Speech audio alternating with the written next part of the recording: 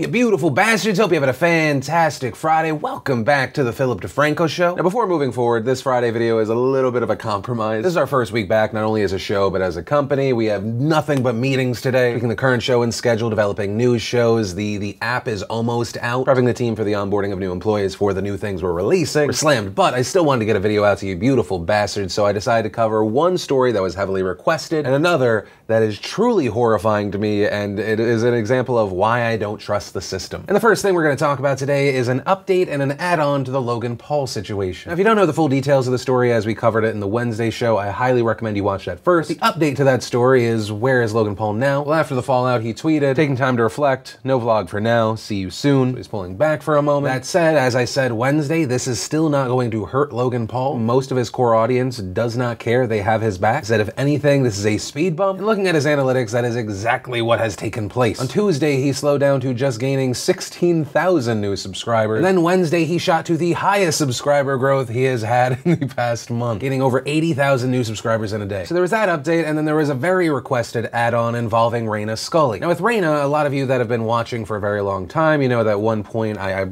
employed Reina, a funny, lighter news channel at the time, and she made a video on the Logan Paul situation, which was an interesting point of view, especially because she's from Japan. And it was an interesting video on its own. It was being shared a lot on its own, but it ended up making national headlines because of all of the hate, specifically the racial slurs and profanities thrown at her from people that appear to be Logan's fans. Others just stupid and hateful. Some comments reading, ching chang chung, shut the fuck up, you suicide faggots. Let the Japs kill themselves, Logan for life. You didn't mean to find a dead body, you Chinese shit. Others just defending Logan, saying, Logan has done nothing wrong. Like, what's everyone crying for? It's a fucking dead body, like he knew he was gonna find a dead body. He's a fucking savage because he's going to upload the video. It's a savage video, so enjoy your views from Logan. And it's here I kind of want to point out why I think it's important to separate Logan Paul from his fans. I think that there is some crossover, but I think there are several things to unpack here. One, you can't control your fans, and all it takes is a few fuckheads to make everyone look bad, right? Even if you are immensely conservative and you're like, okay, only 1% of the people that watch me are horrible or stupid or racist. And you're Logan Paul and you're pulling 6 to 8 million views per video, that 1% adds up. Once again, 1% for any audience is incredibly conservative. Some would argue it's an outright ridiculously small estimate. And I think that's important to note, especially since, as I've said, I think that what Logan Paul did was incredibly wrong, disgusting. It hurts my brain wondering how they thought it was okay. But just keep in mind, these people are saying this even though Logan Paul has said, do not defend me, what I have done is not defensible. And also on the note of the racist, hate-filled comments, whether towards Reina Scully, who is fantastic, or anyone else, you're garbage, you're nothing, you'll never matter. You're a garbage person. I feel like I've been very vocal about this, but like when I get into spats with people like Tariq Nasheed, he posts a bunch of BS, misleading stuff, he calls me a suspected white supremacist, stuff like that. In many ways, I find him to be a scumbag, but if you go from my video or you see that and you go to Tariq and you call him the N-word, you can go fuck yourself, I disown you, get away from me. Now, all of that said, there are also people that argue that Logan Paul himself is racist, and not specifically just because of this video. Fellow creator Jimmy Wong tweeted, "Hey world, if you didn't know, Logan Paul has always been disrespectful and racist towards Asians. This is nothing new, sadly." Then showcasing several old Logan Paul tweets. And the worst of the 3 images he included came from 2012. Logan Paul writes, "Watermelon makes your penis bigger, black men. Soy increases the estrogen in your body, decreasing penis size, Asians." And that stirred up a debate of its own. Some people saying yes, it's blatantly racist, or at the very least incredibly disrespectful. Others saying no, it's just a joke. Some saying, well, it couldn't be racist because he said a positive thing about black men. To that point, I would say that's not really how that works. One, no one was accusing Logan Paul of being racist towards black people. And two, I think there's a really interesting debate and conversation around when you say positive thing about a minority in your country. Many people see it as a gateway or a justification for racism. If you're saying a minority is superior in some aspect, that it makes it not racist for you to say a negative thing about another minority being worse. I'd also love to know what your thoughts are on people going back through people's Twitter history and finding offending content. I know there's some people that probably want me to like rip Logan Paul's head off for that tweet, but that really wouldn't make sense. While there are people that are offended by it, it was 5 years ago, he was 17, and while the age is not fully an excuse, I know that when I was a much younger YouTuber, I said racially insensitive things, trying to make it a joke, thinking I was hilarious. And anytime I come across that content, I'm just like cringe, and I'm just like, oh, it's so fucking stupid. So it'd make me a hypocrite to go after Logan for that. Now, as far as the Logan Paul being disrespectful, maybe not seeing Japanese people as real people, that's a point several creators have made. When you look through his other footage from Japan, you go, oh, I don't know if you could argue it's specifically targeted towards Asian people, but he is incredibly disrespectful respectful. I mean, when you're a tourist, you are a guest in a country. And as far as being respectful, this is something Logan Paul hits on in his video. I just gotta be careful to not like disrespect the culture. Japan is all about the respect.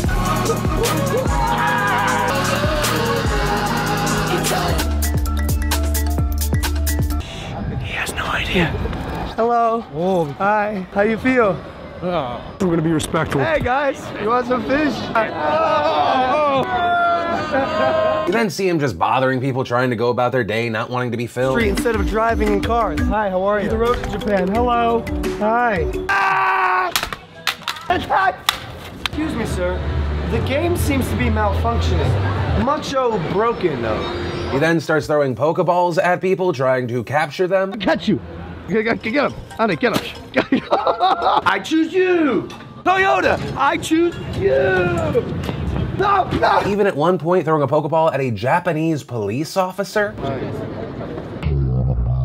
And the reason I say that I don't think it's geared towards a group of people is if you look at his stuff just from LA, like a lot of the time it looks like as long as he gets his content, his views, he doesn't care about real world ramifications. He has a video on his channel where he has his fans across the street and then of course just the general public outside of his apartment. And he fakes someone shooting him in the back of the head in his apartment with a shotgun. Just faked murder with an audience watching. And obviously I'm not trying to say that's a disrespect thing. I'm just saying that this is really in line with what I said when everything is content, you're viewing it just about views and, oh, this is gonna work out for me. Nothing sacred. And that lends itself to carelessness, idiocy, and disrespect. I just personally think that Logan Paul's ego has gone unchecked for a very long time. Everything he does involves him winning. Even as I mentioned before, if we're looking at pure numbers, this has been a good controversy for him. Especially because the only place or entity that could check him would be YouTube, but has done nothing. But that said, with this story, I wanna pass the question off to you. What is your takeaway? I know there were several points and several points of debate. I just love to know your thoughts on the whole situation. Let me know in those comments down below. And then let's talk about Danny K from the UK. Now, the story around Danny K takes place over several years. In 2013, Danny was 24, he was living in Derbyshire in the UK. He meets a 16-year-old girl, which is legal there, they hit it off. And for 2 years, the official story was that Danny and this girl met. She's named in the court docs as Jane Smith, and according to her, they had sex that she in no way consented to. And after half a year, she finally went to police and Danny was charged with rape. At his trial, the jury was shown Facebook messages between himself and the woman. The messages made it seem that Danny had lied to her about his age, claiming he was also 17, so it looks like he was lying to try and lure her in, then he raped her. Additionally, the jury got to see messages where he said sorry for hurting her. So in the eyes of the jury, easy case. Justice served, Danny goes off to prison. But here's the thing, the entire time, Danny was adamant that he was innocent. He claims that him and the girl met, they did have consensual sex. He said they continued to contact for some time before finally breaking things off. He then said he deleted the messages on his phone because he saw no purpose in keeping them. He also claimed that the messages shown at the trial were legit messages, but they were edited to make him look bad. Kay saying, my jaw dropped. I said to the prosecutor that there were other messages, that the conversations weren't complete. But he got angrier and louder and kept saying, I put it to you that you raped this girl and now you're lying to this court. And so for 2 years, Danny was in prison, and for 2 years, Danny was claiming he was an innocent man. Then, one day, he's just talking to a fellow inmate about the issue. The inmate lets him know that his messages were likely archived. He reportedly tells Danny how to get them back. Danny then tells his sister-in-law, and within 5 minutes, she had the messages. She told reporters, I couldn't believe how easy it was to find the messages. I am no social media expert, but it only took me a minute to find them, so how trained police couldn't is beyond me. And looking through the messages, wow, wow, wow. Let's go through the key moment. The moment where it appeared that he was lying about his age, where he says, how old are you, babe? You look nice. She says, I'm only nearly 17. He says, same here. Turns out to I'm only 17, he responded, oh, cool, cool. Are you single? She says, yep, just recently ended. I'm over it now, though. What about you? He says, same here. Then we see evidence of friendly conversations after the alleged rape. The original jury just saw Kay say, it don't take you long, does it? You didn't really like me, did you? Completely removing the back and forth they had where he asked for her number, she still gave it. Her saying that she did actually like him. The texts make it seem like she definitely wants to be with him. To the part where it looked like he was admitting to hurting her. He says, I do like you, I'm just fed up of everyone trying to fuck everything up for me. I just don't want you being hurt. She says, it's too late, I'm already hurt. He responds, no reply. I just got your message, yeah, well, I don't know what to say. There, she removed a massive part of the conversation from Kay. His later text of no reply, which was meant to be, hey, why haven't you responded to my text, came off as I have no reply as to hurting you. Okay, it doesn't doesn't matter. Yeah, just keep fucking up my life. I just give up. Surprised I haven't topped myself yet. After it doesn't matter, she responds, I thought you would have at least tried to get me back, but you was like, yeah, okay. And to the topped myself comment, she said, don't say that. And there was the part where it looked like he apologized for raping her, saying, I mean it, I have much of a fucked up life to keep going and going. Sorry. But then we find that there was a massive deleted section where you can actually see what the hell they were actually talking about. But the good news is these text messages were brought to the court. They released Danny the next day. But of course, the negative side is he still served 2 years in prison for something he didn't do. Danny is saying to the media, looking back, I kick myself for trusting a system that betrayed me. I'd just like to know why it all happened. Why she lied, why the police didn't investigate properly. They've just taken our word for it. She might have written it on a piece of toilet paper and said, there's the conversation between us. As far as the Derbyshire police, they said, we will be reviewing our investigation to find out whether lessons can be learned. And as far as potential lessons, it appears that they just never looked into Danny's side of the story. According to reports, the investigating officer only asked for the login information from the girl. When you see things like this, it's just such a scary situation. Obviously, we talk about innocent until proven guilty, but what it looks like here is just a half-assed job looking for a conviction rather than justice. And if we're talking about human lives,